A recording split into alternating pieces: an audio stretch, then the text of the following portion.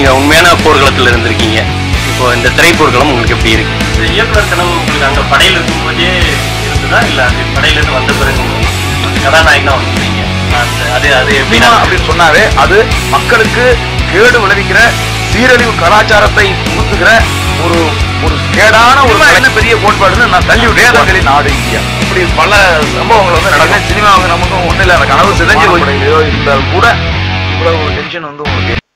தமிழ் குடியரசு இணைய ஊடக நேயர்களுக்கு வணக்கம். இப்போ வந்து நம்ம அண்ணன் கலைஞமாரோட இருக்கோம். அவர் வந்து பூமணி, கிழக்கும் மேற்கும், பூந்தோட்டம், கருங்காலி போன்ற பல்வேறு வெற்றி படங்கள் கொடுத்துருக்காரு. அதில் 2 படங்கள் வந்து தமிழ்நாடு அரசுடைய சிறந்த விருது வாங்கியிருக்காரு. இப்போ நம்மளுடைய தமிழின போராளியுமான தமிழர் நல பேரியக்கத்துடைய தலைவரமான அண்ணன் கலைஞம் அவர்களே நம்மளுடைய இணைய ஊடகத்துக்காக சந்திக்கிறோம். அண்ணா வணக்கம்ண்ணே. நீங்கள் உண்மையான போர்க்களத்தில் இருந்திருக்கீங்க. இப்போ இந்த திரைப்போர்க்களம் உங்களுக்கு எப்படி இருக்கு? அதாவது கப்பல் படையில இருக்கிற காலகட்டத்தில் முழுதும் வந்து அது ஒரு பயிற்சிக்கான காலகட்டம். கிட்டத்தட்ட வந்து பார்த்தீங்கன்னா ஒரு 6 மாத காலம் பேசிக் ட்ரைனிங் அப்படின்னு கொடுப்பாங்க. இந்திய கப்பல் படையில் இருக்கக்கூடிய வீரர்களுக்கு ஐஎன்எஸ் சில்கா அப்படின்னு ஒரு இடம் ஒரிஷாவில் இருக்குது. அங்கே தான் வந்து யாராக இருந்தாலுமே எல்லாருக்குமே பேசிக் ட்ரைனிங் அங்கே கொடுப்பாங்க. அதன் பிறகு அங்கே இருக்கிற காலகட்டத்தில் நம்ம படித்து தேர்வு எழுதி எந்த பிரிவுக்கு நம்ம ஸ்பெஷலாக ஆகிறோம் அப்படிங்கிற மாதிரி தேர்வு பண்ணுவாங்க. அதில் நான் வந்து marine engineering தேர்வாகி INS Lonavala Pune அங்கே வந்து நான் வந்து மெரின் இன்ஜினியரிங் வந்து படித்தேன். அதே நேரத்தில் அந்த 6 மாத காலம் வந்து படிப்பு, 6 மாத காலம் வந்து கப்பல் பயிற்சி, கப்பலில் இருப்போம் லைன் கேட் பாம்பேயில் வந்து. இது போல் வந்து என்னுடைய கிட்டத்தட்ட ஒரு 5 ஆண்டு காலகட்டத்தில் வந்து 4 ஆண்டுகளுக்கு மேலே வந்து நான் வந்து பயிற்சி காலகட்டத்தில் தான் இருந்தேன். அதன் பிறகு கோவா, பாகிஸ்தான் அந்த பார்டரில் வந்து எனக்கு போர்பந்தரில் வந்து வேலை வந்து போட்டாங்க. கப்பல் படையில் வந்து பணியாற்றும் போது நமக்கு எதிரிகளாக நம்ம ஒவ்வொரு நாளும் நாங்கள் சந்திச்சுக்கிட்டு இருந்தது வந்து பார்த்திங்கன்னா, நாங்கள் பாகிஸ்தான் பார்டரில் இருந்ததுனால பாகிஸ்தான் கடத்தல்காரர்கள் இந்த மாதிரியான விடயங்கள் தான் வந்து நாங்கள் வந்து பார்த்துட்டு இருந்தோம். ஆனால் அந்த சினிமா போர்க்களம் அப்படிங்கிறது வந்து ஒவ்வொரு நிமிடமும் எதிரிகளை சந்திக்கிற ஒரு போர்க்களமாக வந்து அது இருக்கு. இங்கே வந்து போட்டி, பொறாமை இதெல்லாம் வந்து இயல்பாக இருக்கிறது தான்.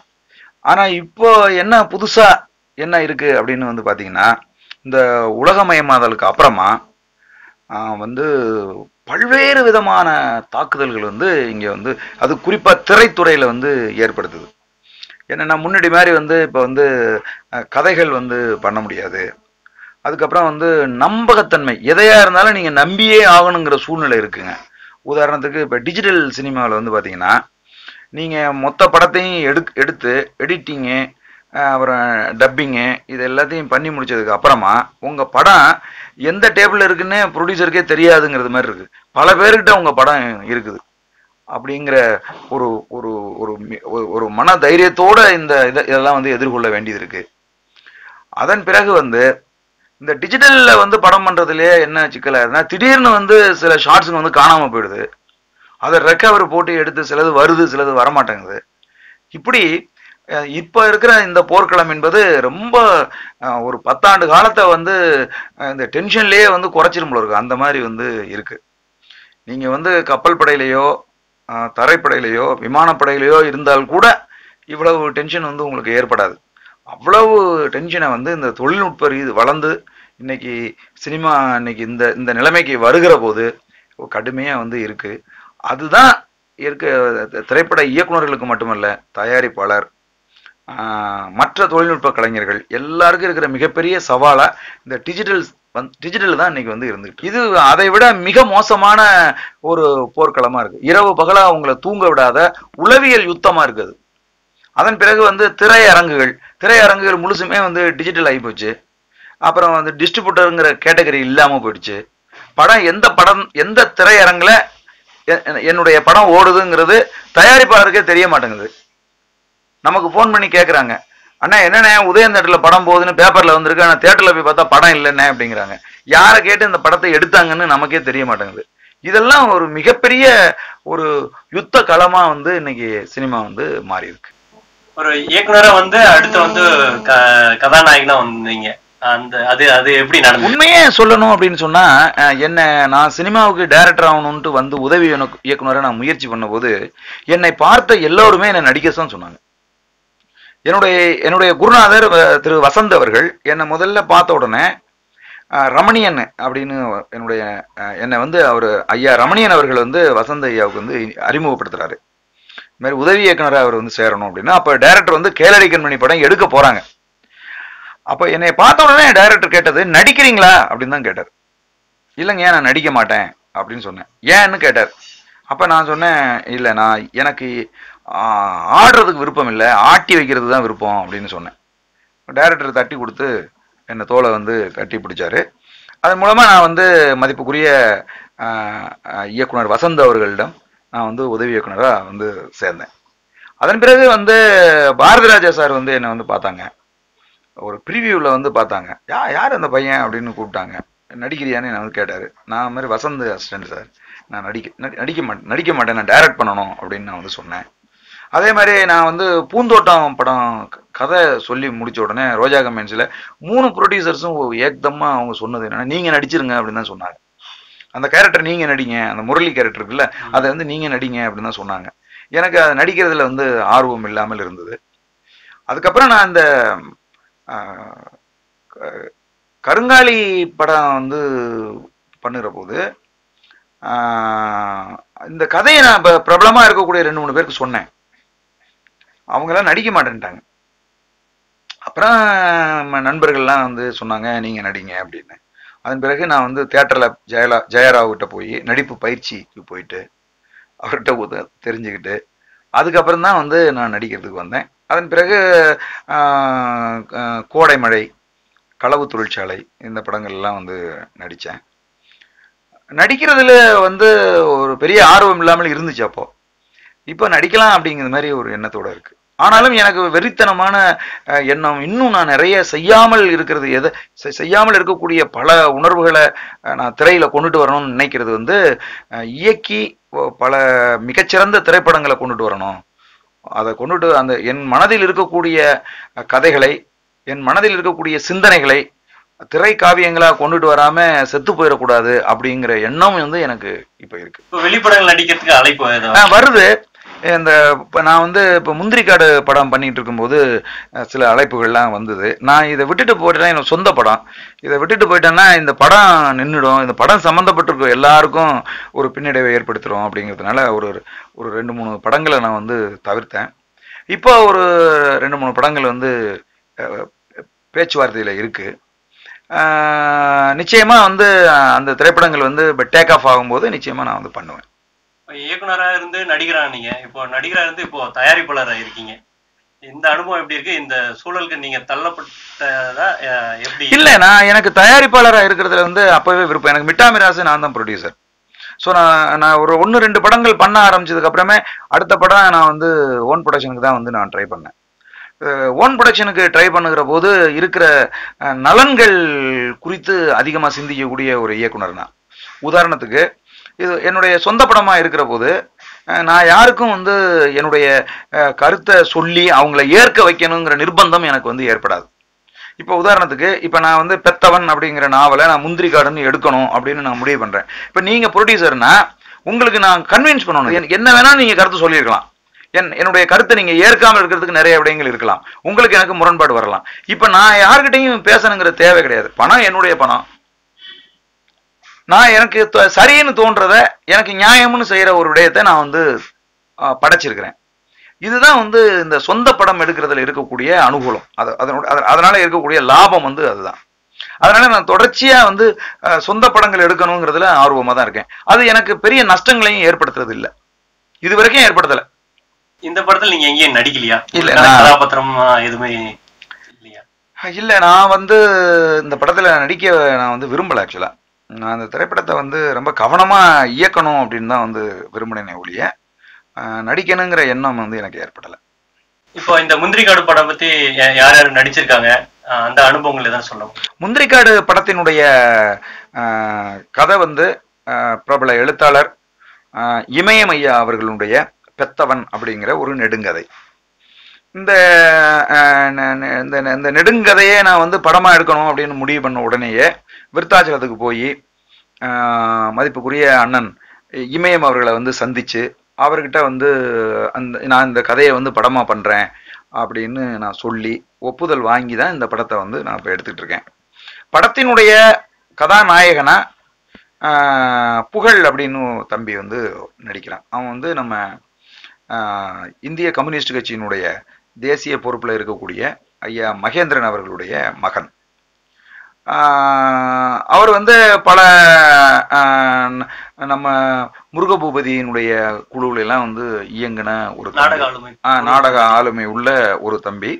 இருந்த போதிலும் அவருக்கு நான் வந்து கிட்டத்தட்ட ஒரு வருடங்களுக்கு மேல இந்த திரைப்படத்தினுடைய கதாபாத்திரம் குறித்த பயிற்சியை அவருக்கு நான் வந்து அளிச்சு இந்த திரைப்படத்துல வந்து நடிக்க வச்சிருக்கிறேன்.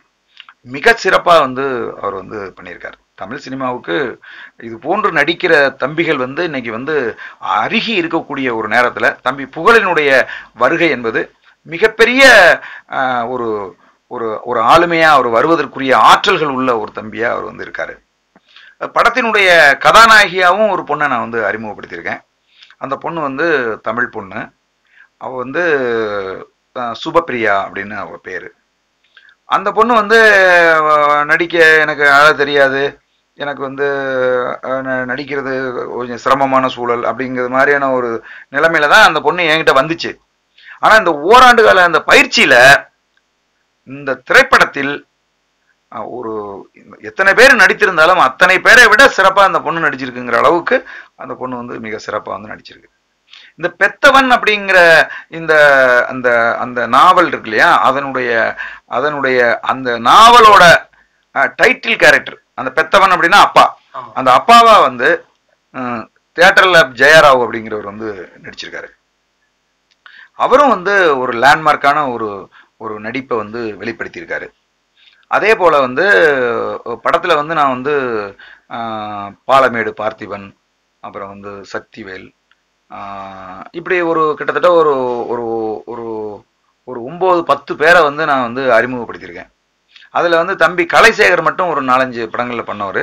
தம்பி வேலுன்னு ஒரு தம்பி இருக்காரு, அவரு நான் மிட்டாமிராஸ்ல நான் தான் இன்ட்ரோடியூஸ் பண்ணேன். மீதி தம்பிங்க எல்லாம் அங்கங்க ஒரு சீன் 2 சீன் நடிச்ச தம்பிங்க. அவங்க எல்லாரும் இந்த படத்துல வந்து பங்கெடுத்திருக்காங்க. ஒட்டு மொத்தமா ஒரு டெடிகேட்டட் டீம் வந்து இந்த படத்துல வந்து நடிச்சிருக்கு. படத்தில் பங்கு பெற்றிருக்கக்கூடிய அத்தனை பேருமே மிகச்சிறந்த நடிப்பை வந்து வெளிப்படுத்தியிருக்காங்க. அதாவது ஜெயலட்சுமின்னு ஒரு அம்மா காக்காச்சின்னு ஒரு கேரக்டர் பண்ணியிருக்காங்க. அதெல்லாம் ரொம்ப மிராக்கிளா வந்து அவங்க எல்லாம் பண்ணியிருக்காங்க. இந்த புதினத்தை வந்து தமிழகம் எங்கும் வந்து நாடகமா ஆக்கிக்கிட்டு தொடர்ந்து செயல்பட்டு வரவர் புதுவை பல்கலைக்கழகத்துடைய பேராசிரியர் ராஜு ஐயா அவர்கள்.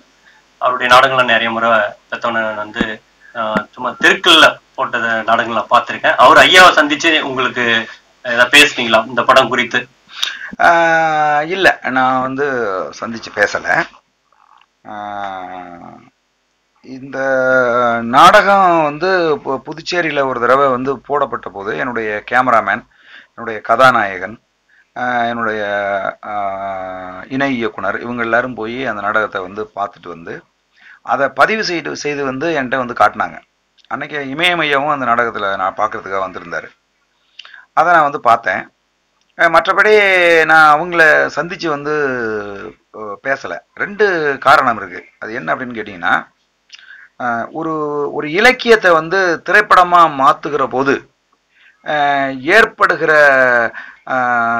அந்த அந்த இது இருக்கு இல்லையா, அந்த அந்த மாற்றம், அதாவது அந்த அது அது சினிமாங்கிற வடிவத்துக்கு வருகிற போது ஏற்படுகிற மாற்றம் இருக்கு இல்லையா, அது குறித்து எனக்கு பெரிய, அதாவது இந்த நாடகம் குறித்த தாக்கத்தை வந்து கடுமையா ஏற்படுத்திக்கிட்டு நான் வந்து மீள முடியாம ஆயிடக்கூடாதுங்கிறதுல ரொம்ப தெளிவா இருந்தேன். கதையை படிக்கிறேன், அந்த கதை எனக்கு ஒரு தாக்கத்தை ஏற்படுத்திருக்குல்ல, அதுலதான் நான் டிராவல் பண்ணணும்னு விரும்புறேன்.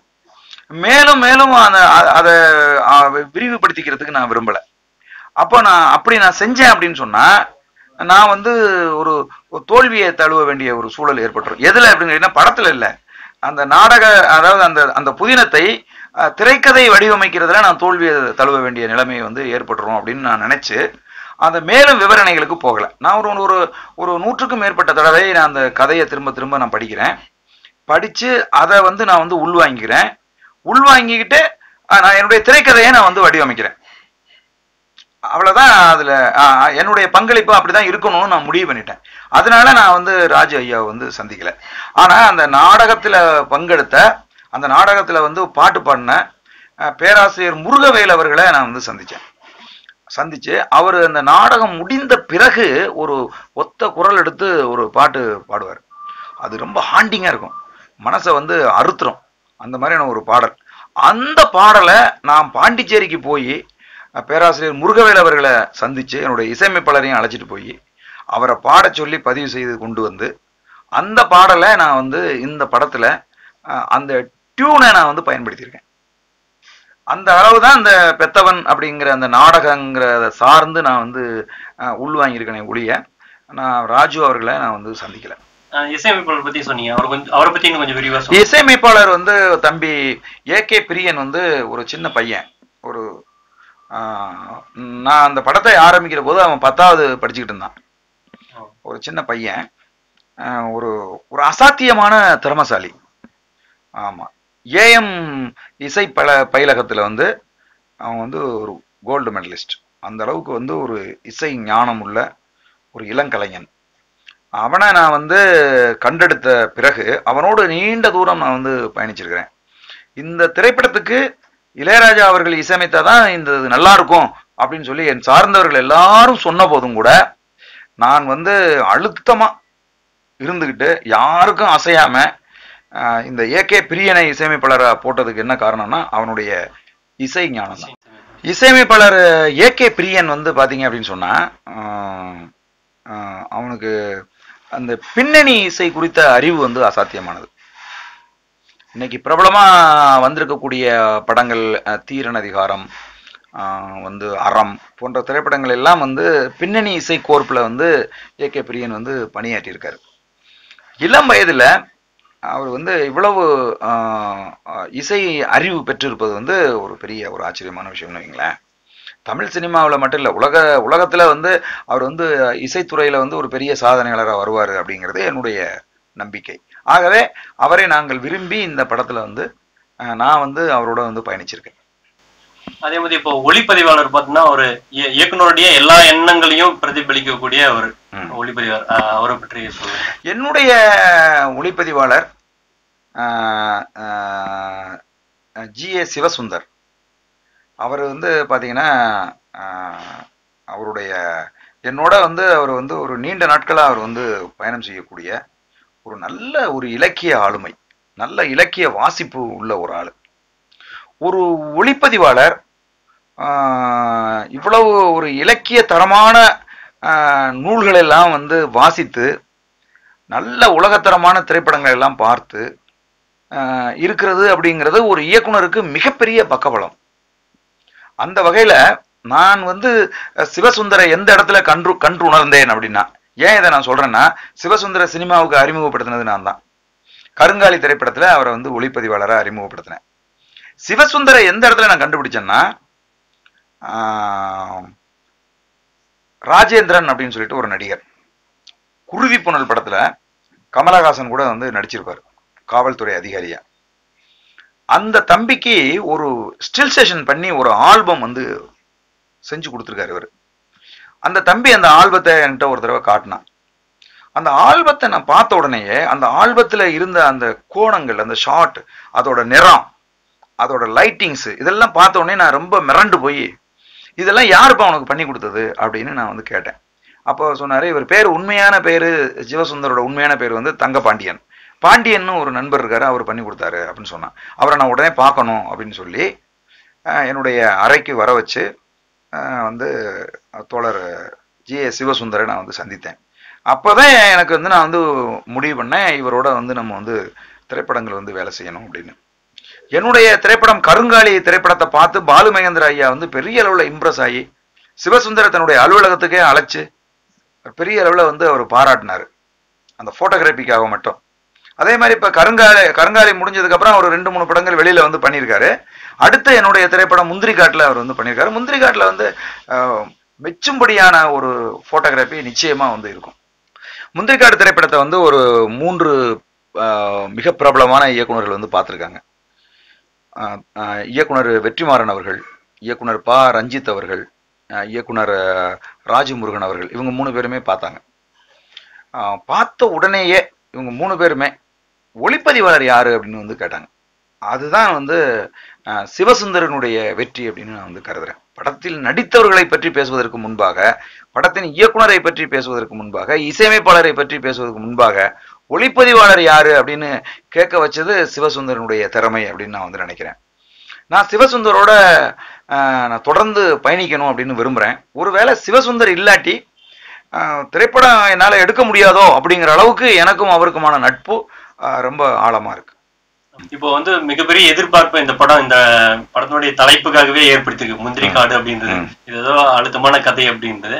இதுல ஒரு முக்கியமான கதாபாத்திரமா அண்ணன் செந்தமிழன் சீமான் நடிச்சிருக்கிறதாக கேள்விப்படுறோம். அவருக்கு என்ன மாதிரி கதாபாத்திரத்தில் நடிச்சிருக்காரு? இந்த திரைப்படத்துல வந்து நான் வந்து இந்த பெத்தவன் கதையை வந்து நான் வந்து திரைப்படமா கொண்டுகிட்டு வரணும் அப்படின்னு முடிவெடுத்து நான் திரைக்கதையை வந்து எழுதி முடிச்சேன். எழுதி முடிச்ச போது இந்த அண்ணன் செந்தமிழன் சீமான் அவர்களுடைய கதாபாத்திரம் அந்த பெத்தவன் நாவல்ல இருக்காது, அந்த கதையில வந்து இருக்காது.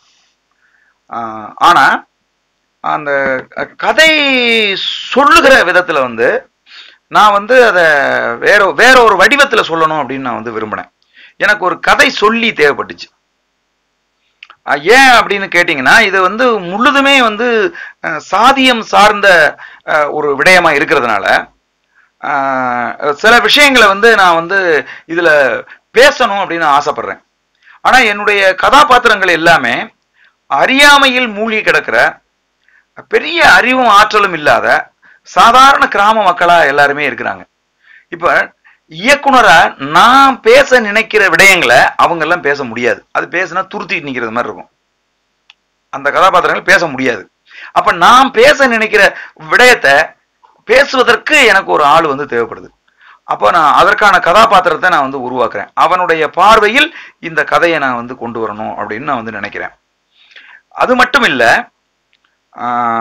நீங்க இதுவரைக்கும் தமிழ் சினிமாவில் வந்திருக்கக்கூடிய திரைப்படங்களை வந்து நீங்க வந்து பாத்தீங்க அப்படின்னு சொன்னா, ஒரு ஒரு பட்டும் படாம கண்டுக்காம, அல்லது சாதிக்கு எதிரான திரைப்படம் என்று நீங்கள் எந்த திரைப்படத்தை எல்லாம் தூக்கி கொண்டாடுகிறீர்களோ அந்த திரைப்படங்கள் எல்லாம் out of sight out of mind சாதியை உயர்த்தி பிடிக்கிற திரைப்படங்களா தான் இருக்கும்.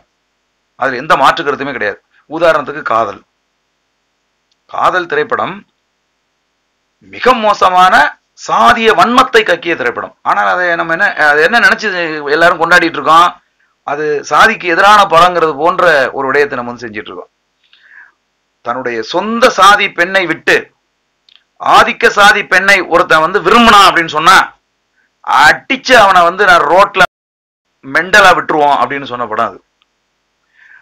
இது போல நாம தமிழ் சினிமாவில் வந்திருக்கக்கூடிய திரைப்படங்களை எல்லாம் ஆய்வு செய்து ஒரு ஆதிக்க சாதி பெண்ணை ஒரு தாழ்த்தப்பட்டவன் கல்யாணம் செஞ்சு அவன் மகிழ்ச்சியாக வாழ முடியும் அப்படின்னு சொல்லணும் அப்படின்னு சொன்னா, அது அப்படியே வந்து இந்த கிழக்கே போகிற ரயில்ல போறது மாதிரி ஓடி போய் கஷ்டப்பட்டு அந்த ரயிலை பிடிச்சிட்டாங்கன்னா அவங்க சேர்ந்து வாழ்ந்துருவாங்கன்னு நான் சொல்ல முடியாது. அந்த காலம்லாம் மலையேறி போச்சு. அந்த ஊரை விட்டு வெளில போயாச்சுன்னா அவங்க ஊருக்கு பல ஊர் கடந்து தேடி பிடிச்சி வெட்டுறான். எத்தனையோ சம்பவங்களை நம்ம வந்து பார்த்துக்கிட்டு இருக்கிறோம். அதனால இந்த திரைக்கதைய பாசிட்டிவ் எனர்ஜியோட, நேர்மறை சிந்தனையோட, அடுத்த தலைமுறைக்கு நம்பிக்கை ஊட்டுகிற ஒரு திரைக்கதையா கொண்டுகிட்டு வரணும் அப்படின்னு நான் நினைத்து அந்த திரைக்கதையை எழுதுகிற போது அதை இளைய சமூகம் நம்பிக்கையோடு பார்க்கிற ஒரு ஆளு அதை சொல்லணும், ஒரு ஆளு அந்த கதையை இயக்கணும் அப்படின்னு வந்து எனக்கு தோணுச்சு. அதுக்காக நான் தேர்வு செஞ்ச ஆளு தான் அண்ணன் மதிப்புக்குரிய செந்தமிழன் சீமான் அவர்கள். முந்திரிக்காடு திரைப்படத்துல இப்போ எத்தனை நாள் மொத்த படப்பிடிப்பு நாட்கள் நடந்தது? அதுல தானே சொல்ல மறக்க முடியாத அனுபவம். நாங்க படிச்சுட்டோம், இருந்தாலும் மறக்க முடியாத அனுபவம். முந்திரிக்காடு திரைப்படத்தை பொறுத்தவரையில வந்து ஒரு கிட்டத்தட்ட ஒரு 110 நாள் படப்பிடிப்பு. ஏன்னா இது வந்து புது முகங்கள் இருந்ததுனால கொஞ்சம் நாள் தள்ளி போயிடுச்சுன்னு வைங்களேன். டக்கு டக்குன்னு வந்து எடுக்க முடியலை. நான் திரும்ப திரும்ப அவங்கள ரீஷூட் பண்ண வேண்டிய, ரீஷூட் இல்லை ரீஷாட் வந்து பண்ண வேண்டிய சூழ்நிலை வந்து ஏற்பட்டுச்சு. படத்தில் வந்து பல்வேறு விதமான மன அழுத்தங்களை ஏற்படக்கூடிய பல அனுபவங்கள் வந்து படத்தில் வந்து இருக்கு. அதை குறிப்பிட்டு வந்து சொல்லணும் அப்படின்னு சொன்னால், நான் ரொம்ப மன உளைச்சலுக்கு உள்ளான ஒரு விடயம். பல்வேறு சம்பவங்கள் வந்து நடந்தது. இருந்த போதிலும் எனக்கு மன உளைச்சலை ஏற்படுத்தின சம்பவம் என்னன்னா, இந்த கதாநாயகியை வந்து ஒரு திரையரங்கில் பார்த்து அடிச்சு கையும் களவுமா பிடிச்சி அடிச்சு இந்த பசங்கள்லாம் ஊருக்குள்ளே இழுத்துட்டு வந்துடுவானுங்க. ஊரோட ஒரு பொது இடத்துல வச்சு அடிப்பாங்க. அப்போ அடிக்கும்போது சக்திவேல் அப்படின்னு ஒரு தம்பி, அவன் நல்ல ஆளு, வாட்ட சாட்டமாக பார்க்கறதுக்கு நல்லா இருப்பான். அவன் வந்து கதாநாயகியை வந்து அடிக்கணும், ஓங்கி அறையணும் கன்னத்தில். இப்போ நான் காட்சியை வந்து விலக்கி வந்து சொல்கிறேன். இப்போ சுற்றி வந்து ஒரு 100-200 பேர் ஊர் மக்கள் திரண்டு இருக்காங்க. இவன் ஓங்கி அறையணும். நல்லா வலு கொண்ட அளவுக்கு அவன் நல்ல ஆட்ட சாட்டியாக இருக்கிறவங்க ஓங்கி அறையிறான்.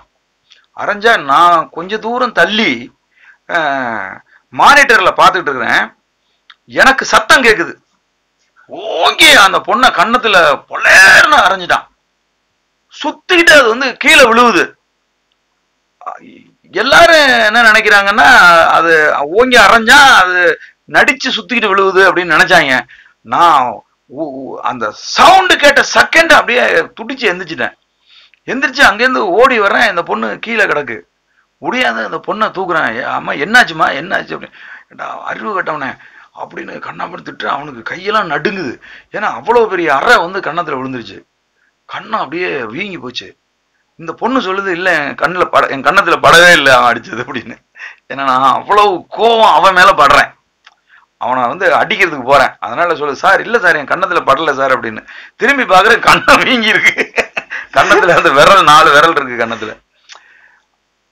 அவனை பயங்கரமா வந்து சத்தம் போட்டு, ஏன்டா தடி மாடு, உனக்கு எரும மாடு, உனக்கு உன் சக்தியை அந்த சின்ன புள்ள தாங்குமாடா, அறிவு கட்டவனே, என்ன நடிக்கிற நீ, நடிக்க சொன்னா உண்மையாவே அடிக்கிற நீ. இல்லைண்ணா தடுமாறி பண்ணிடுச்சுண்ணா, தப்புண்ணா, சாரி நான் மன்னிச்சுங்கண்ணா. அவன் அழுகுறான்.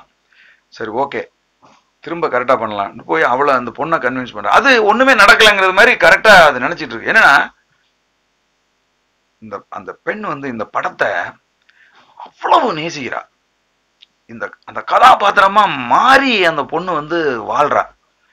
ஆகவே அந்த அந்த அந்த அந்த தெய்வம் அப்படின்னு அந்த கதாபாத்திரத்தோட பேரு. அந்த பொண்ணு வந்து அந்த தெய்வமாவே அது இருக்கிறதுனால அதுக்கு இவன் அரைஞ்சதெல்லாம் வலிக்கல. அதுக்கு நீங்க சொல்லுவாங்க, நடிகைகள்லாம் சொல்லுவாங்க, நான் அந்த கதாபாத்திரமே மாறிட்டேன் அப்படிலாம் சொல்லுவாங்கல்ல. நான் என் கண்ணுக்கு எதிர அப்படி பார்த்தேன். என்னுடைய கதாநாயகன் புகழ் அந்த அந்த அந்த கதாபாத்திரமாவே மாறிட்டான். ஐயா மதிப்புக்குரிய ஜெயராவ் வந்து பாத்தீங்கன்னா அந்த கதாபாத்திரமாவே இருந்தார். வந்தவுடனே எல்லாத்தையும் கழட்டி வீசிடுவாரு. அவருக்கு படப்பிடிப்பு இருக்கோ இல்லையோ அந்த கதை அந்த அந்த வேட்டியை கட்டிக்குவாரு, அந்த பெல்ட் எடுத்து போட்டுக்குவாரு, அப்படியே தான் சுத்திட்டு இருப்பாரு படம் அந்த இது முடிகிற வரைக்கும். எல்லாருமே அதே மாதிரி ஆயிட்டாங்க. இப்ப இந்த பையன் அடிச்சதுமே அவனுக்கு அந்த ஆத்திரம் கோபம் எல்லாம் எங்க இருந்து வருதுன்னா, ஒரு ஆதிக்க சாதி திமிரு வெறியில இருந்து வந்து அவன் அந்த கோபத்தோட தான் அடிக்கிறான் அவளை. இப்ப அந்த அடுத்த டேக்கு போறான், டேக் 2. எல்லா எச்சரிக்கையும் கொடுத்தாச்சுங்க. இப்போ அந்த அந்த அந்த அந்த பொண்ணோட அம்மா, ஒரு பெத்த தாயி, ஒருத்தன் ஒரு தடிப்பைய பலாறு தன்னுடைய பெண்ணை அரைஞ்சிட்டான்னா அந்த அம்மாவுக்கு எவ்வளவு பெரிய துடிப்பு இருக்கும். அவங்க எதுவுமே சொல்ல முடியாம, சினிமாவுக்கு ஏண்டா நம்ம பிள்ளைய விட்டோம், இப்படி அடிச்சு கொள்றாங்களே நம்ம பிள்ளைங்கிறது மாதிரியான ஒரு கலக்கத்துல கண்ணீர் வடிச்சுட்டு அப்படி தூரமா நிக்கிறாங்க. அவங்க என்னைய பார்த்தா அப்படியே கண்களாலே எரிச்சிருவாங்க போல இருக்கு. அந்த அளவுக்கு கோபமா ஆத்திரமா என்னைய பாக்குறாங்க. அவங்களை எதிர்கொள்ளவே முடியல. நான் மேலாளரை கூப்பிட்டு சொல்றேன், அம்மாவை கொஞ்சம் அப்படி உட்கார சொல்லுங்க, ஏங்க நிக்கிறாங்கன்னு. போய் மேலாளர் சொன்னது கட்டுமையா அவன் மேல ஃபயர் பண்ணிட்டாங்க. 2வது ஷாட் போகுது. நான் மானிட்டர்ல உட்காந்துருக்கேன். கேமரா 2வது ஆக்ஷன் அப்படின்னு நான் சொல்றேன். ஓங்கி அரையிறான். அதே சத்தம் வருது.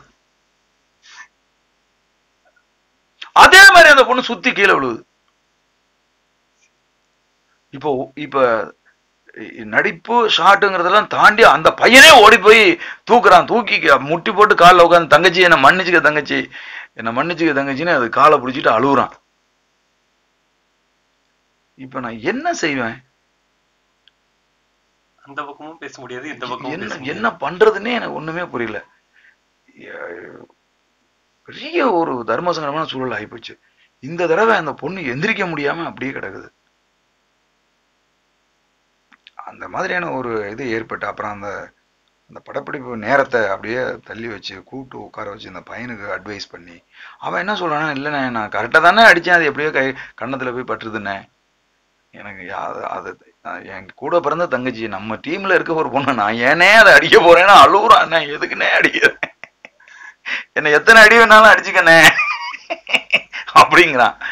சரி, இந்த பிள்ளைங்க வந்து ரொம்ப இன்வால்வ் ஆயிட்டாங்க எல்லாரும், அதனால இது திரும்ப திரும்ப நடக்குது அப்படின்னு சொல்லி நான் வந்து நினைச்சேன். இது போன்ற சம்பவங்கள் இந்த திரைப்படங்கள்ல, இதெல்லாம் நான் அந்த புத்தகத்திலையும் பதிவு பண்ணல. எவ்வளவுதான் பதிவு பண்றது, இது போல பதிவு பண்ண முடியாத விடயங்கள் நிறைய இருக்கு. எல்லா நடிகர்களுக்குமே இது போன்ற அனுபவங்கள் வந்து வித்தியாசமான அனுபவங்கள். நானுமே இது ஒரு 7-8வது திரைப்படம், என்னோட திரைப்படம் அது. இதுக்கு முந்தைய திரைப்படங்களில் வந்து இந்த மாதிரியான அனுபவங்கள் ஏற்பட்டதே இல்லை. அந்த அளவுக்கு இது வந்து இருக்கு. இதுல இன்னொரு முக்கியமான விடயம் ஒன்று இருக்கு. நான் ஒரு படம் நடிச்சேன், கோடை மழைன்னு ஒரு படம். அந்த படத்துல ஒரு மிகப்பெரிய ஒரு குற்றச்சாட்டுக்கு நான் உள்ளானேன். இப்ப போய் நீங்க கூகுள்ல பார்த்தாலும் அந்த குற்றச்சாட்டு இருக்கும். அது என்னன்னா, என்னோட வந்து இந்த பிரியங்கா நடிச்சாங்க, எனக்கு தங்கச்சியா நடிச்சாங்க. எது, இந்த மிக மிக அவசரம்னு படம் வந்துச்சுல, அந்த படத்துல நடிச்ச பொண்ணு எனக்கு கோடை மழை படத்துல எனக்கு தங்கச்சியா நடிச்சுது. இப்ப நான் ஒரு காவல்துறை ஆய்வாளர், தங்கச்சி ஒரு பிழை செஞ்சிடறா, அதனால தங்கச்சியை ஓங்கி அரையணும். இப்ப கேமரா எல்லாம் வச்சுட்டாங்க, எல்லாம் செஞ்சாச்சு, எல்லாம் இது பண்ணியாச்சு. இப்ப தங்கச்சியை ஓங்கி அரையணும், நான் ஓங்கி அரைகிறேன், இதே மாதிரி பளிச்சுன்னு கண்ணத்துல பட்டுருச்சு. இதை விட மோசமா அந்த பொண்ணு சுத்தி கீழே விழுந்துருச்சு, பல்லெல்லாம் கட்டிக்கிடுச்சு அதுக்கு. அதாவது ஏதாவது நடந்துட போதோன்னு பயப்படுற அளவுக்கு யூனிட்டே பதிந்து எல்லாம் கத்தி கதறாங்க எல்லாரும். ஒரு 10 தடவை மானிட்டர் பார்த்தோம், நான் ஓங்கி அரைகிறதும் அந்த பொண்ணு கரெக்டா திருப்பிக்கிறதும். இப்போ அந்த 10வது தடவை தான் அந்த டேக்கு போகுதுங்க. அந்த பொண்ணு நான் ஓங்கி அரையும் போது மானிட்டர் பார்க்கும் போதெல்லாம் கரெக்டா திரும்பிக்குச்சு. ஆனா அந்த டேக்ல நான் மானிட்டர்ல சாதாரணமா அப்படி திரும்பி இப்படி அரைஞ்ச மாதிரி இருந்திருக்கும் போல இருக்கு. நான் கடுமையான கோபத்தோட அப்படி திரும்பி பார்த்தோன்னே அதுல திகைச்சு நின்றுடுச்சு, அது அரை கண்ணத்துல பட்டுருச்சு. இது பெரிய நான் வேணுனே பெரிய தப்பு பண்ணிட்டேங்கிறத மாதிரி பிரஸ்ல எல்லாம் எழுதி பெரிய பிரச்சனையாச்சு. நான் அதையும் நான் நினைவு கூறுறேன். இது ஒண்ணு, இந்த பொண்ணு கரெக்டா திரும்பிக்கலையோ, இவன் கரெக்டா அடிச்சு இந்த பொண்ணு கரெக்டா வந்து திரும்பிக்கலையோ, அதனால இருக்குமோன்னு இவன் மேல அந்த மாதிரி சிந்தனையும் எனக்கு வந்து ஏற்பட்டுச்சுன்னு வைங்களேன். ஒரு திரைப்படத்துல பல்வேறு முரண்பாடுகள், பல்வேறு மனக்கசப்புகள், பல்வேறு மன வருத்தங்கள் எல்லாமே ஏற்படும். படம் நல்லா வந்துருச்சு அப்படிங்கும்போது, திரைப்படம் வெற்றி அடைஞ்சிருச்சுங்கும் போது எல்லாமே ஒரு நொடியில வந்து எல்லாமே மறைஞ்சு போயிடும். அது போல வந்து முந்திரிக்காடு திரைப்படம் எனக்கு ஒரு மிகப்பெரிய ஒரு அனுபவத்தை கொடுத்த ஒரு திரைப்படம். இப்போ இந்த படத்துக்கு அடுத்த பட வேலைகள் ஏதாவது இருக்கா? அடுத்த படம், இந்த படம் திரையரங்குக்கு வந்துருச்சுன்னா உடனடியாக படப்பிடிப்புக்கு போறது மாதிரியான ஒரு விஷயத்துல வந்து நாங்க வந்து ஈடுபட்டிருக்கிறோம். அடுத்த என்னுடைய திரைப்படம் வந்து மலைவாழ் மக்களுடைய சிக்கல்கள் குறித்து பேசுகிற ஒரு கதையை வந்து நான் இப்போ ஆய்வு செஞ்சுட்டு இருக்கேன். அந்த திரைப்படம் வந்து இந்த முந்திரிக்காடு வெளியீடு விளம்பரம் வருகிற போதே அடுத்த படத்துக்கான அறிவிப்பு நிச்சயமா வரும். இந்த இயக்குனர் கனவு உங்களுக்கு அங்க படையில் இருக்கும் போதே இருந்ததா, இல்ல அது படையில இருந்து வந்த பிறகு உங்களுக்கு இயக்குனர் கனவு அப்படிங்கிறது வந்து என்னுடைய எனக்கு எப்படி அது வந்து விதைக்கப்பட்டிருக்குன்னு நான் வந்து கருதுறேன் அப்படின்னு கேட்டீங்கன்னா, இந்த தஞ்சை மாவட்டத்தை பொறுத்தளவுல வந்து பாத்தீங்கன்னா, அது ஒரு தஞ்சை வந்து தமிழகத்தின் நெற்களஞ்சியம். ஒரு 3 போக நெல் விளையிற ஒரு பகுதி. இப்ப வந்து ஆடி மாசம் வந்து ஆத்துல தண்ணி வரும், அப்பெல்லாம் கரெக்டா வந்துடும். ஆடி மாசம் ஆத்துல தண்ணி வந்துச்சுன்னா விவசாயம் பண்ணுவாங்க. விவசாயம் பண்ணாங்கன்னா அந்த ஆடி ஆவணியில எல்லாம் வந்து நடவு நட்டு முடிச்சிருவாங்க. முடிச்சுட்டாங்கன்னா தை மாதம் அறுவடைக்கு வரும். அறுவடை வந்து வர்ற வரைக்கும் வேலை செய்வாங்க. நாத்து பறிப்பான், நடவு நடுவான், ஏர் ஓட்டுவான், களை பறிப்பான், அதுக்கப்புறம் கருது அடிப்பான், கருது அடிப்பான், அப்புறம் வந்து போர் அடிப்பான். போர் அடிச்சு நெல்லெல்லாம் கொண்டாந்து வீட்டுக்கு சேர்த்ததுக்கு அப்புறமா அடுத்து ஆடி மாசம் வர்ற வரைக்கும் ஒரு ஓய்வு காலம் இருக்கும். அந்த ஓய்வு காலத்தை மகிழ்ச்சியா கொண்டாடுறதுதான் தஞ்சை மாவட்டம். சரி, எப்படி இந்த ஓய்வு காலத்தை எப்படி கொண்டாடுவாங்க அப்படின்னு கேட்டீங்கன்னா, ஒவ்வொரு ஊர்லயும் குறைஞ்சது 13 நாள் திருவிழா நடக்கும். அந்த இப்ப எங்க ஊர்ல எல்லாம் எடுத்துக்கிட்டீங்கன்னா, எங்க ஊர் சார்ந்து இருக்கக்கூடிய ஊர்கள் எல்லாத்துலயுமே இந்த மாதிரி 10 நாள் 12 நாள் 13 நாள்னு வந்து நாடகம், வள்ளி இது நாடகம், அதுக்கப்புறம் வந்து கரகாட்டம், தேரோட்டம், இப்படி பல சம்பவங்கள் வந்து நடக்கும். குதூகலமா போயிட்டு இருக்கும். தை முடிஞ்ச மாசி, பங்குனி, சித்திரை, வைகாசி. இதுல வந்து மாசியை விட்டுருவான். பங்குனி, சித்திரை, வைகாசி இந்த 3 மாதங்களும் கம்பல்சரியா வந்து நாடகங்கள்லாம் வந்து நடக்கும். சிறு குழந்தையா இருந்த போது அது வந்து இப்ப எங்க ஊர்ல நடக்கிற நாடகம் எனக்கெல்லாம் ஒரு பெரிய பாதிப்பை வந்து ஏற்படுத்தும். வள்ளி திருமணம், அரிச்சந்திர மயான காண்டம், நல்லதங்கால், சத்யவான் சாவித்திரி, இது போன்ற சங்கரதாஸ் சுவாமிகள் எழுதிய நாடகங்கள் எல்லாமே வந்து திரும்ப திரும்ப திரும்ப திரும்ப வருஷம் போடப்படும். நடிக்கிற நடிகர்களை பொறுத்து அந்த நாடகத்தின் சுவை வந்து மாறும். வள்ளி திருமணம்னா வள்ளி திருமணம் மட்டுமே இந்த 13 நாள்ல வந்து 4-5 தடவை போடுவாங்க. ஆனா நடிகர்கள் வேற வேறையா இருப்பாங்க. இதுல எல்லாத்துலயுமே பொதுவா ஒண்ணு இருக்கும். அது என்னன்னா பப்புன் காமிக். பப்புனா நடிக்கிற அந்த கலைஞன், அப்புறம் காமிக்கா நடிக்கிற ஒரு நடனக்காரி, இவங்க 2 பேர் இருக்கும். இதெல்லாம் எங்களுக்கு குழந்தையா இருக்கும்போது எனக்கெல்லாம் பெரிய பாதிப்பை ஏற்படுத்தும். இப்ப இந்த 3 மாதம் முடியுது, இந்த நாடகங்கள்லாம் முடிஞ்ச உடனே நாங்க என்ன பண்றதுன்னா, இந்த சோள கருது இதெல்லாம் எடுத்து குச்சியில குத்தி மைக் மாதிரி வச்சுட்டு, அங்க மேடையில வந்து இப்ப வள்ளி வேடன் என்ன மாதிரி பண்ணானோ அந்த மாதிரி முடிஞ்ச அளவுக்கு அந்த வேடன் பண்ணது மாதிரி எல்லாம் வச்சுக்கிட்டு பாட்டெல்லாம் பாடி பாக்குறது, இதெல்லாம் செய்யறது. இந்த கலை உணர்வு சிறு வயதிலேயே எனக்கெல்லாம் வந்து இருந்தது. நான் எல்லாம் கடுமையா வந்து பப்புன் காமிக்கு வேஷம் போடுறது, அப்பவே காயாத கானகத்தே அப்படின்னு பாட்டு பாடுறது, அதை முன்னாடி ரசிகர்களா நம்முடைய நண்பர்களே ஒரு 10 பேர் உட்கார்ந்து கை தட்டுறது, இப்படி எல்லாம் வந்து இருந்துட்டு இருந்துச்சு. அதுக்கப்புறம் நான் வந்து என்னுடைய வாழ்க்கையில் முழுதுமாக சினிமா ஆக்கிரமித்த இடம் என்பது ரொம்ப ஒரு முக்கியத்துவம் வாய்ந்த ஒரு இடம். அது எதுனா என்னுடைய கல்லூரி. தஞ்சையில வந்து ராஜா சரபோஜி கல்லூரியில வந்து நான் வந்து படிச்சுக்கிட்டு இருந்தேன். அப்பதான் வந்து தஞ்சை தமிழ் பல்கலைக்கழகம் வந்து அங்க ஆரம்பிக்கப்பட்டுச்சு. தஞ்சை தமிழ் பல்கலைக்கழகம் ஆரம்பிக்கப்பட்டதுல வந்து எனக்கு ஒரு பெரும் மகிழ்ச்சி என்னன்னு கேட்டீங்கன்னா, அங்க இருக்கக்கூடிய நூலகம். அந்த நூலகம் வந்து ஒரு பாராளுமன்றம் மாதிரி இருக்கும். அங்க வந்து போய் பார்த்தா ரொம்ப ரேரான நூல்கள், அந்த புதுசா அந்த ராக்கைகள் இருந்தது. அதெல்லாமே ஒரு பெரிய ஒரு மயக்கத்தை வந்து அப்ப ஏற்பட்டுச்சு. அப்ப நான் எங்க காலேஜ்ல இருந்து நடந்து போயிடலாம். அப்ப நான் வந்து காலையில வரைக்கும் நான் காலேஜ்ல இருப்பேன். மத்தியானம் போய் ஹாஸ்டல்ல சாப்பிட்டுட்டு அந்த நூலகத்துக்கு போயிடுவேன். அப்ப நான் ஒரு ஆய்வு மேற்கொண்டு இருந்தேன். என்ன ஆய்வுனா, வேதங்களின் நாடு இந்தியா எப்படி அப்படிங்கிறதுக்கான ஆய்வுகளை நான் வந்து மேற்கொண்டுட்டு இருந்தேன். அப்ப அந்த வேதங்கள் குறித்து நம்ம ராகுல் சாங்கிருத்தியாயன் எழுதிய நூல்கள் இவையெல்லாம் குறித்து நான் படிச்சுக்கிட்டு இருக்கிற காலகட்டத்தில் ஒரு நாள் யாரோ வேற இடத்துல இருக்கக்கூடிய ஒரு நூலை எடுத்துட்டு வந்து இந்த வரலாறு இந்த பகுதியில கொண்டாந்து நாளைக்கு எடுக்கணுங்கிறதுக்காக மறைச்சு வச்சுட்டு போயிருக்காங்க. நான் போய் எனக்கு தேவையான நூல்களை தேடும் போது அந்த நூல் வருது. அந்த நூலுக்கு பேரு சினிமா ஒரு கோட்பாடு. அவர் எழுதின ஒரு பேர் வந்து பேலபலஸ். நான் இப்படி புத்தகங்களை தேடிட்டு வரும்போது சினிமா ஒரு கோட்பாடுன்னு ஒரு புத்தகம் இருக்குது. சினிமா என்ன பெரிய கோட்பாடுன்னு நான் தள்ளி விட்டுட்டு போறேன். போனவன் சினிமா ஒரு கோட்பாடா, என்ன சொல்றாங்கன்னு பார்க்கலாம் அப்படின்ட்டு திரும்ப வந்து அந்த நூலை வந்து எடுக்கிறேன். எடுத்து கொண்டாந்து என்னுடைய டேபிள்ல வைக்கிறேன்.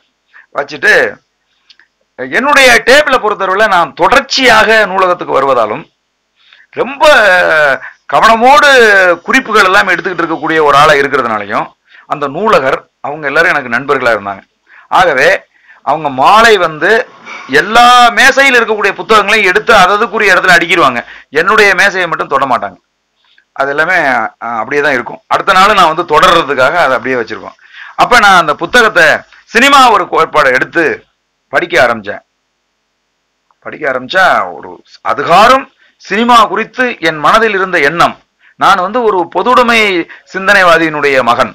எங்க வீட்டுல வந்து சினிமா அப்படின்னு சொன்னாவே அது மக்களுக்கு கேடு விளைவிக்கிற சீரழிவு கலாச்சாரத்தை புகுத்துகிற ஒரு ஒரு கேடான ஒரு கலை அப்படின்னு தான் வந்து சின்ன வயசுல இருந்து எனக்கு வந்து சொல்லப்பட்டிருக்கு. அப்படிதான் வந்து எங்க வீட்டுல பேசுறவங்க தோழர்கள் வர்ற தோழர்கள்லாம் அப்படிதான் பேசுவாங்க. அதன் பிறகு நான் வளர்ந்து வந்து அப்பா அப்பா கிட்ட இருந்து முரண்பட்டு திராவிட கழக சிந்தனையாளனா அந்த தோழர்களோட படிக்க ஆரம்பிச்சு அது ஒரு 10வது வரைக்கும் அந்த மாதிரி சுத்திட்டு 11வது 12வதுல திரும்ப நான் இடதுசாரி சிந்தனையிலேயே சிபிஎம் சிபிஐ மீது முரண்பட்டு சிபிஎம்எல் தோழர்களோடு நட்பு ஏற்பட்டு புரட்சி பண்பாட்டு இயக்கத்தில் நான் இயங்கி கொண்டிருந்த அந்த காலகட்டம். மொத்தமா சினிமாங்கிறது ஒரு குப்பை, அது மக்கள் மனதில் வந்து கெட்டதை மட்டுமே ஏற்படுத்தக்கூடிய ஒரு விடயம் அப்படிங்கிறத தாண்டி இந்த சினிமா ஒரு கோட்பாடு எனக்குள்ள வந்து ஒரு டெக்னிக்கல் ஆஸ்பெக்டை வந்து உருவாக்குது. ஷார்ட்னா என்ன, பல துண்டுகள் சேர்ந்து எப்படி ஒரு சீனா வருது, இசையினுடைய பங்களிப்பு என்ன, கேமரா நகர்வுகள் என்ன, எத்தனை கோணங்கள் இருக்கு அப்படின்னு கொஞ்சம் டெக்னிக்கலா அது சினிமாவை வேற மாதிரி அது பேசுது. நான் இப்ப இந்த ஆய்வெல்லாம் வச்சுட்டு இந்த புத்தகத்தை படிக்க ஆரம்பிச்சிட்டேன். சரி, படிச்சு முடிக்கிறேன். படிச்சு முடிச்சுட்டு என்னுடைய விடுதிக்கு வர்றேன். விடுதியில வந்து நான் நண்பர்கள்ட்ட பேசுறேன். பேசும்போது எனக்கு அப்படி நம்ம படம் பார்த்துட்டு இருக்கோம்டா, அந்த படம் வந்து ஒரே மாதிரி நடக்கிறது கிடையாது, அது துண்டு துண்டா தான் நடக்குது. அது ஒரு ஷாட்டுக்கு பேர் க்ளோஸ் அப், இன்னொரு ஷாட்டுக்கு பேர் லாங் ஷாட்டு, மிட் ஷாட்டு. இப்போ வந்து ஒரு லாங் ஷாட்டுங்கிறது இப்போ நம்ம தூரமா தெரியுது பாரு அது அப்படின்னு இப்போ நண்பர்கள்ட்ட பேசின உடனே எல்லாரும் பங்காளி நீ பேசாம டைரக்டர் ஆயிடு பங்காளி அப்படின்னு கூட இருக்கிற நண்பர்கள்லாம் சொல்ல ஆரம்பிச்சிட்டாங்க. அறிந்தோ அறியாமலோ அன்று அது வரைக்கும் என்ன பங்காளி பங்காளின்னு கூப்பிட்டு இருந்த தம்பிங்க எல்லாரும் டைரக்டர் அப்படின்னு கூப்பிட ஆரம்பிச்சிட்டாங்க. இப்ப நான் அடுத்த நாள் என்ன செய்யறேன்னா என்னுடைய ஹாஸ்டல் நண்பர்கள் ஒரு 10 பேரை கூட்டிகிட்டு தஞ்சை விஜயா திரையரங்குல வந்து நாயகன் படம் வந்து ரிலீஸ் ஆயிருக்கு. அந்த படத்தை பார்க்கறதுக்காக போறோம். நான் படம் பார்க்குறேன். எனக்கு மட்டும் கண்ணாடி மாதிரி தெரியுது. ஷாட் மாறுறதெல்லாம் வந்து எனக்கு வந்து அது வரைக்கும் இந்த காமனா படம் பார்த்துட்டு இருக்கும்போது நமக்கு அதெல்லாம் தெரியாதுல்ல. எனக்கு கிளியர் கட்டா தெரியுது, இந்த ஷாட் மாறுது, இந்த ஷாட் வருது, இப்படி ஆகுது அப்படி ஆகுதுன்னு எனக்கு இந்த புக்கில் படிச்சதெல்லாம் எனக்கு மனசுல ஓடிக்கிட்டே இருக்கு. கண்ணை மூடிட்டு உட்கார்ந்தால் கூட அது படமா தெரியுறது மாதிரி இருக்கு. படம் முடிஞ்சுது, வெளியில வந்தேன். வெளியில வந்தோடனே நண்பர்கள்ட்ட சொன்னேன், சரி நீங்க எல்லாம் போங்க, நான் அடுத்த ஷோ பார்க்க போறேன் அப்படின்னு. எல்லாரும் பயங்கரமா கிண்டல் அடிச்சுட்டு எல்லாரும் கிளம்பி போயிட்டாங்க. நான் போய் திரும்ப டிக்கெட் வாங்கிட்டு அதே படத்தை திரும்ப பார்த்தேன். அப்போ எனக்கு சினிமா குறித்த சிந்தனைகள் அப்போ உருவ ஆரம்பிச்சிச்சு பயங்கரமா. அதுக்கப்புறம் நான் என்ன செஞ்சேன்னா முள்ளும் மலரும் படம் இருக்கு இல்லையா, அந்த படத்தை நாடக வடிவமா மாத்தி ஹாஸ்டல் டே அன்னைக்கு நாடகமா போட்டேன். ஹாஸ்டல்ல இருக்கிற பையங்களே வச்சு ஒரு பையனை ரஜினிகாந்த் கேரக்டருக்கு ஒரு பையனை நடிக்க வச்சு அந்த முள்ளு மலரும் படத்தை நாடகமா வந்து போட்டேன். அது ஒரு பெரிய வரவேற்பை ஹாஸ்டல்ல வந்து ஏற்படுத்தி கொடுத்துச்சு. இந்த நேரத்துல தான் நான் வந்து எதிர்பாராத விதமும் மிகப்பெரிய வாழ்க்கையின் ஒரு விபத்தா நான் வந்து வேலைக்கு போறேன். இப்ப வேலைக்கு போயிட்டேன். அங்க அடி உத பேசிக் ட்ரைனிங்ல எல்லாம் பயங்கரமா எல்லாம் நடந்துகிட்டு இருக்கு. அந்த இளவெடுத்தவனுங்க என்ன செய்யறானுங்க, வாரம் ஒரு படம் காட்டுவாங்க. அங்கேயும் தொடருது அது. சரி, மிலிட்டரிக்கு இதுக்கு போயிட்டோம், நேவி கப்பல் படைக்கு போயிட்டோம், இனிமே சினிமாவுக்கு நமக்கும் ஒண்ணு இல்லை, அந்த கனவு சிதைஞ்சு போச்சு அப்படின்னு நினைச்சுக்கிட்டு இருந்தா யூனிஃபார்ம் போட்டுக்கிட்டு லெப்ட் ரைட் போட்டு எல்லாம் நாங்க ஒரு 5000 பேர் இருப்போம். அதை பேட்சா பிரிச்சு 2 நாள் சனி ஞாயிறுல அங்க அப்சாரான்னு ஒரு தியேட்டர் இருந்துச்சு ஐஎன்எஸ் சில்காவில். அங்க போய் திரைப்படம் காட்டுறாங்க. திரைப்படம் எப்படியாப்பட்ட திரைப்படம் காட்டுறாங்கன்னா இந்தியாவின் தலைச்சிறந்த திரைப்படங்களை காட்டுறாங்க. பீமல் ராயோட படங்கள், ரித்விக் கட்டாக்கோட படங்கள், இது போன்ற படங்களை வந்து அவங்க வந்து காட்டுறாங்க. அது மேலும் தூங்க விடாம பண்ணுது, தூண்டிக்கிட்டே இருக்கு. அதுதான் நான் வந்து அந்த வேலை வேணாம் அப்படின்னு முடிவு பண்ணி சினிமாவுக்கு ஓடி வருவதற்கான காரணமா அமைஞ்சது. இவ்வளவு ஆளுமைகள் இருக்காங்க, படம் ரொம்ப சிறப்பா வந்திருக்கு அப்படின்னு சொல்லியிருக்கீங்க. வெளிவரதுல என்ன சிக்கல், என்ன எதனால இந்த தடை? வெளிவரதுல வந்து இன்னைக்கு இருக்கிற சிக்கலுக்கு வந்து அடிப்படை காரணம் என்ன அப்படின்னு கேட்டீங்கன்னா, ஃபர்ஸ்ட் வந்து சாதி தான் இங்க வந்து ஒரு பெரிய சிக்கலா இருக்கு. சாதியினுடைய அடிப்படை கூறு என்னன்னா தனிமைப்படுத்துதல்,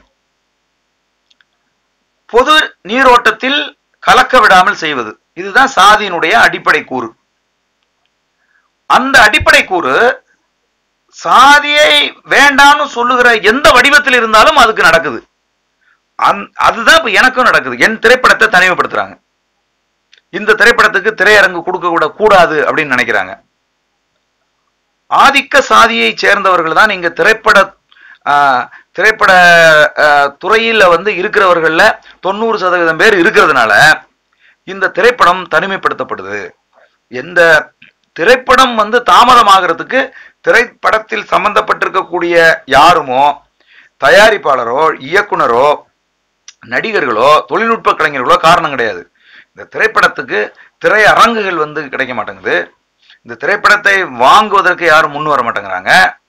இந்த திரைப்படத்தை வரவிடாம செய்யணும் அப்படிங்கிறதுக்கான ஆட்கள் அதிகமா இருக்காங்க. ஆகவே இந்த திரைப்படத்தை எங்களால வந்து கொண்டுட்டு வர முடியாம தவிச்சுக்கிட்டு இருக்கோம். ஆனால் கொண்டு வராம இருக்க போறது இல்லை. எப்படி இருந்தாலும் கொண்டு வரத்தான் போறோம். தமிழ் சினிமாவில் எப்பவாவது மலர்கிற ஒரு குறிஞ்சி மலர் போலதான் என்னுடைய திரைப்படம் முந்திரிக்காடு வந்து இன்னைக்கு வந்து இருக்கு.